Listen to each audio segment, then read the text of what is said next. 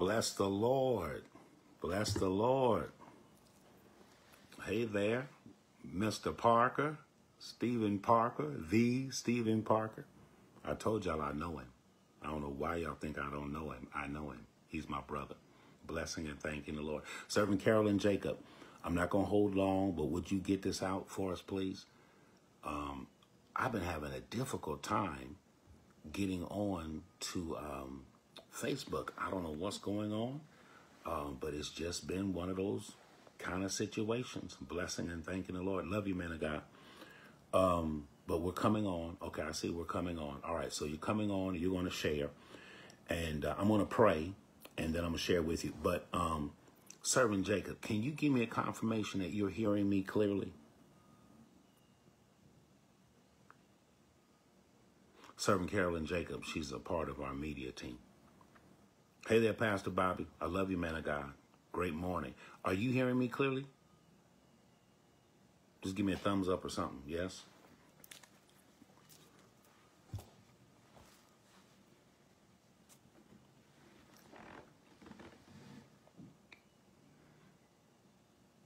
Yes? Okay, great. All right. Thank you, Pastor Bobby. All right, so let's pray, and then I want to share with you just for a few minutes. Oh, thank you. Thank you. Thank you. Let me pray with you, and you'll share this, and then I want to tell you what the Lord put on my mind for you, okay? And we're only going to be here for a few minutes. All right, let's pray. Father, we just bless you, and we thank you for moments that can only be orchestrated, organized by the Holy Spirit. We believe that this moment is ordained of you for your people. And so even as I have sought you in private, I thank you that you shall reward openly. I thank you for ears to hear. I bless you for promotions in prayer. And we call it done. We declare it to be so, that even at the end of the hearing of this word, there will be promotions in prayer. And we call it so and done. In Jesus' mighty name we pray. Everyone who agreed said amen, amen, and amen. Thank you. Thank you, Servant Carolyn. Thank you, Pastor Bobby. Okay, so this is what we want to talk about for a few minutes. How to pray publicly. I need you to put that in the post. How to pray publicly. I'm going to spend the next 10 minutes showing you how to pray publicly. Right now, we are in a certain kind of revival, a certain resurgence at the house and in prayer everywhere. Just 2 weeks ago, we met in Waldorf, Maryland, right outside of Washington, D.C., the capital of this nation, and we had the World Prayer Congress. The World Prayer Congress is the gathering of the partners. Pastor John Folalake out of Monrovia, Liberia, he was able to Skype in with us and share in the World Prayer Congress. At the World Prayer Congress, we were given a more intensive assignment for our intercession. And one of the requirements of the Holy Spirit in the life of the partners of Prayer Everywhere is that we would be leaders of prayer and know how to pray publicly. Jesus had something to say about how to pray publicly. You're going to be called on to pray in front of people. Huh? What you say? You, ma'am, sir, are going to be called upon to pray in front of people. You have to pray publicly. Say, well, I'm just a quiet spirit and no, we're not talking about your personality. We're talking about the requirements of the Holy Ghost. And you are required, believer, to mature to the place where you're going to be able to pray for other people publicly. And I want to give you just a tutorial, just a few instructions for the intercessor. Are you ready? I mean, this is for people who want to pray. This is for those of you who feel a little intimidated praying in front of other people. This is going to be your testimonial connected to this ministry, because the one testimonial that is currently and constantly, consistently connected to Prayer Everywhere is, when I started with Prayer Everywhere, I didn't know how to pray, but now I know how to pray. I can't tell you how many times we've heard that testimony. I can't even count over the years how many times we've heard that testimony. And there will be people who you will hear pray publicly from Prayer Everywhere, and you would never imagine that there was a time in their life where they thought they couldn't lead other people in prayer, because you hear them now and they are so fluent in prayer. You would wonder, it had to be years and years and years. It wasn't that long ago. It was not long ago. But what they did was they applied. And so I want to give you some truths, some principles, some strategies, a pattern that will help you pray publicly. All right. Are you ready? Yes. All right. How to pray publicly. Did you already post that? Because somebody's going to come on, want to know what he talking about now. They'll know if they see your post. How to pray publicly. All right. Go with me to Matthew chapter 6. I'm not going to hold you long. I'm not holding you long. Look at Matthew chapter 6. Matthew chapter 6. I want to pick up at verse 7. Matthew chapter 6, verse 7. How to pray publicly. Just some keys, some hints, some principles, some precepts. Here it is. Verse 7. But when you pray, use not vain repetitions as the heathens do, for they think that they shall be heard for their much speaking. First of all, understand this. If you're going to pray publicly, praying publicly is not about much speaking. Praying publicly is not about you being elaborate in your language.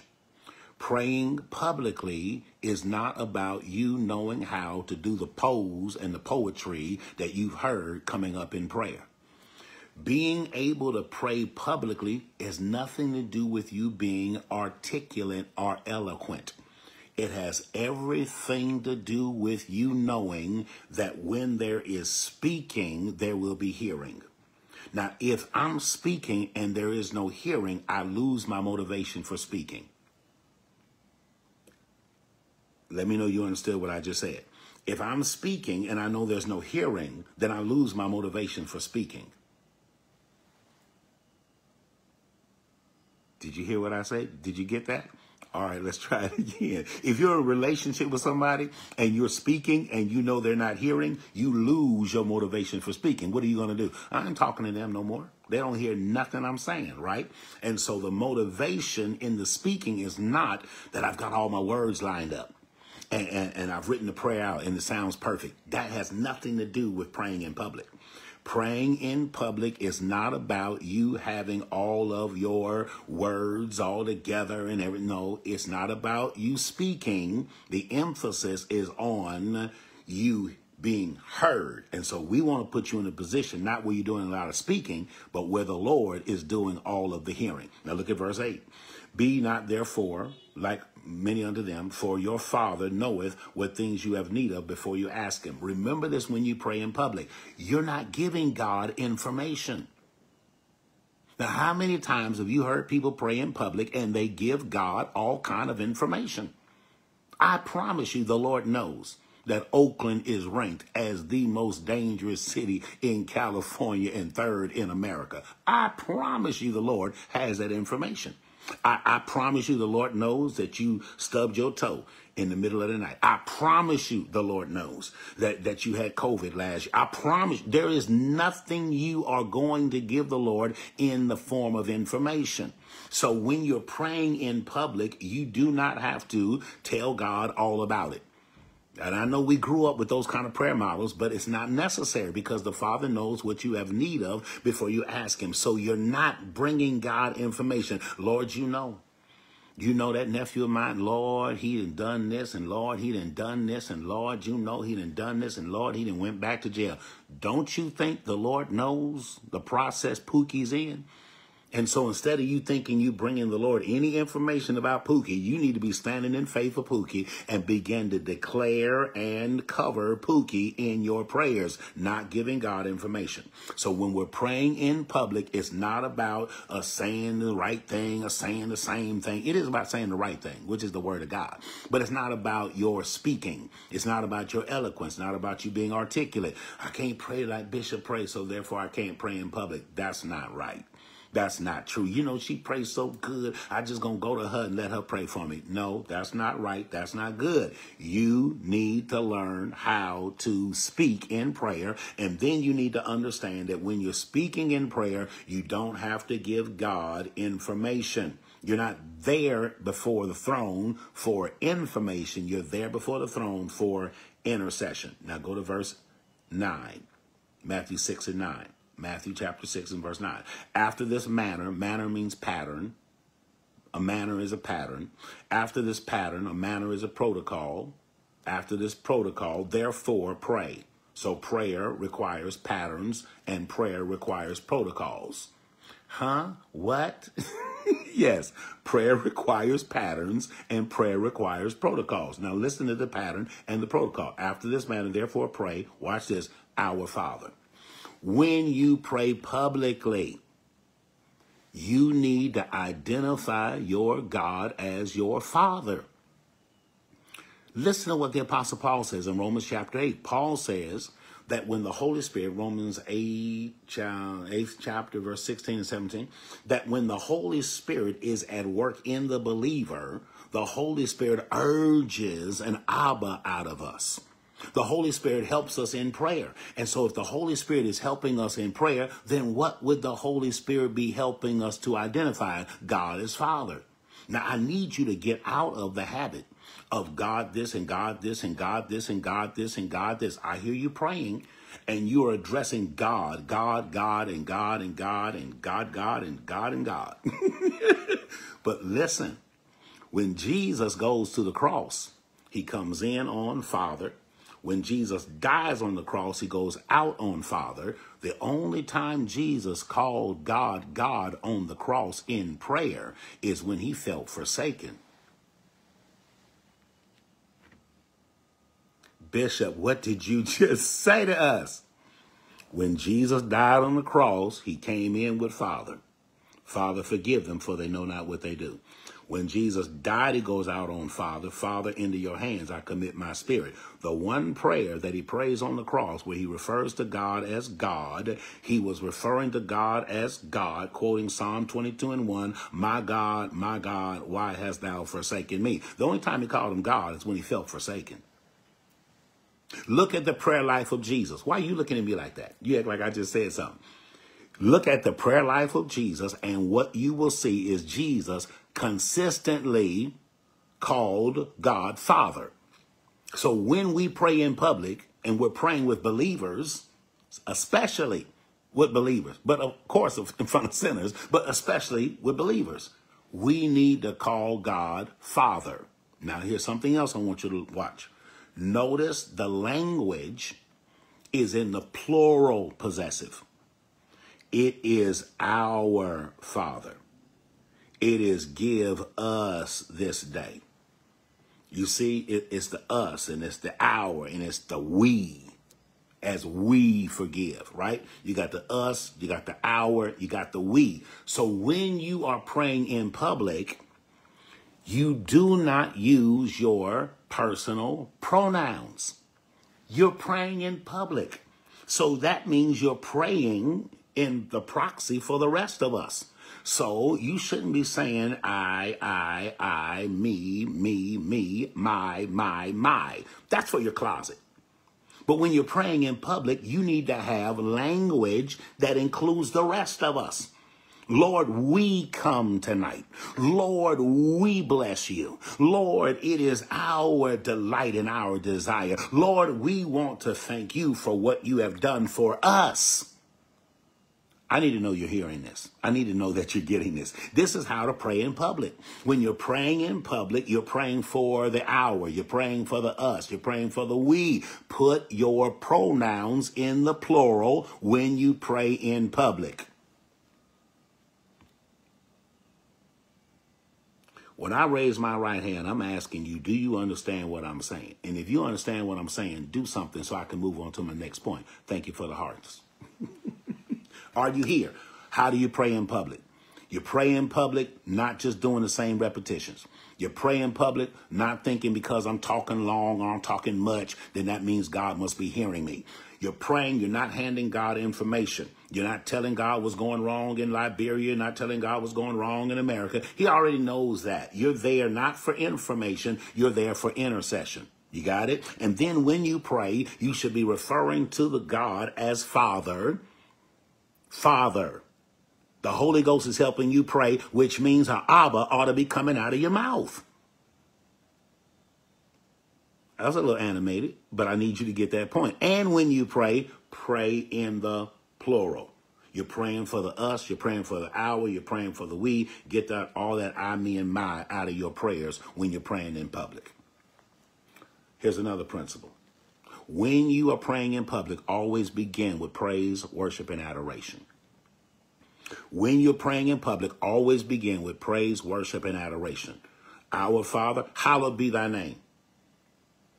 You come in with a hallow, you're going to go out with a hallow. You come in giving him glory, you're going to go out giving him glory. You come in with a praise, you go out with a praise. You don't run into the throne room throwing your list at God and telling God, we got to do for you today.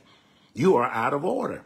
You just walked in front of a sovereign. You just went into the room of a majesty. You just stepped in front of his honor. You might want to give some worship. You might want to genuflect. You just might want to adore him. You might want to heap some praise on him before you start telling him what he needs to do for you today. Publicly, when you pray, come in with praise. And publicly, when you pray, exit with praise. Be grateful in prayer. In the beginning of your prayer, be grateful. And at the end of your prayer, be grateful. Here's something else when you're praying in public. Pray for the will of God to be done. When you're praying in public, pray for the will of God to be done. Now, there are some things specifically that are not in the scripture, right? You're not going to find in the scripture the house that you're supposed to buy. But God has a will for the neighborhood and community he wants you in. And so when you're praying in public, you have all of these different disparate needs that people have. So what you want to do is pray the template for the kingdom of God. He wants to do it. And then you want to pray that his will be done in the lives of the people that you are praying with or you're praying for in public. Because you do not know every need and every situation that is there with you in prayer. So what are you going to do? You're going to pray for the kingdom of God to come. You're going to pray for the will of God to be done. Because people will hand you their own prayer targets. And sometimes when they hand you a prayer target, what they're praying is, my kingdom come, my will be done. So you have to be discerning enough to rise above what people will for themselves and what people perceive as their real needs. And then you have to pray, Lord, in this situation, in this setting, for everybody who's here, I'm praying that your kingdom will come and that your will be done. And then when you're praying in public, you want to pray for, again, needs to be met. Give us this day our daily bread. Now be mindful, daily bread is not money. Daily bread is not even a sandwich. Daily bread is whatever you need today to fulfill your kingdom assignment. Some of you have this teaching already. Your daily bread is whatever you need today to fulfill your kingdom assignment. Some days it's money. Some days all you need is money to fulfill your kingdom assignment. But then other days it's not money. You need something other than money to fulfill your kingdom assignment. So when you're praying in public, you're not asking God to give people money. Don't pray for money. You teach people Matthew 6:33, you'll never have to ask them to pray for money. What you're doing is praying that they would be sustained and fulfilled in whatever they need to fulfill their kingdom assignment. And then Jesus says, pray to forgive debts as we forgive our debtors. So when you're praying in public, there can be a general confession of sin. If you want to understand that, you can look at Nehemiah chapter 2. You can look at Daniel chapter 9. And they will give you instances when one person had to stand for a group and repent.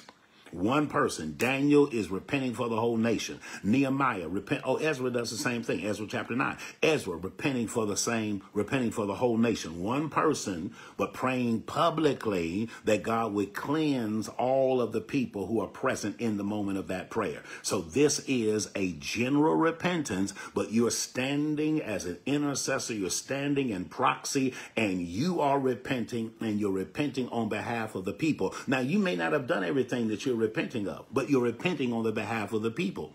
Daniel was not in the sin that Israel was in. The Bible said he had an excellent spirit. The Bible says Daniel was a righteous man. So he was not in the same sin as his nation, but when he stood before Yahweh in prayer publicly, he took it on as if it was his own. He repented as if he was the one that did the sin. That's called intercession. Then finally, when we are praying in public, we're praying that we would be led away from the inner me's and the enemies.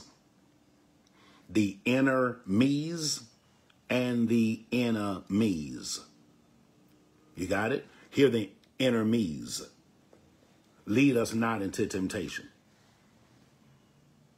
That's the inner me. Pressure on flesh. What is a temptation? Pressure on flesh. What is a temptation? Pressure on flesh. When you have pressure on your flesh, that's a temptation. You getting this? So when you're praying publicly, you're praying that people would be delivered from the pressure that's on their flesh, and then you're praying that people will be delivered from demonic devices, the enemy, that there is a real devil in the world, and we're praying that you would be hedged and that you would be secured and that you would not be devoured by the enemy himself. When you pray in public, use the pattern.